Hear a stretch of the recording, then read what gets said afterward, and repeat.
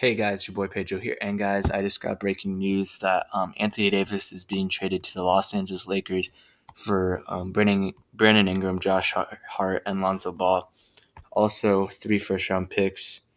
Um, we don't know the years yet, except for we do know the number 4 overall pick is included. So that is crazy news. LeBron James and Anthony Davis in LA. That honestly, if they put right there, that's probably third seed, second seed in the West. Now that the Warriors are, I'm going to be hurt next year without Clay for most of the year and without KD on their team, or without KD for the whole year if he stays.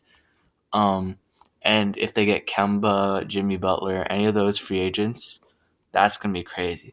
This move might make Kawhi Leonard stay with the Raptors just because he doesn't want to go out west to face this team in the Western Conference Finals. So he doesn't want to be the second best team in LA. They're not going to compete with this team unless they get Kawhi and someone else. So this is crazy. I mean, they didn't have to give up Kuzma, which is huge. Lonzo Ball could be an all-star. Brandon Ingram probably going to be an all-star soon. Josh Hart could be a solid starter. And the number 4 overall pick. But that's just crazy. They didn't even have to give up Kuzma.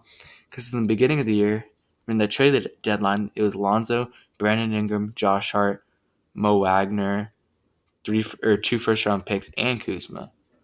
So it's crazy. So I think the Lakers with this is probably the best team in the West. They just got to compete with the Rockets, Trailblazers, and Nuggets, possibly the Warriors, depending on what happens in free agency.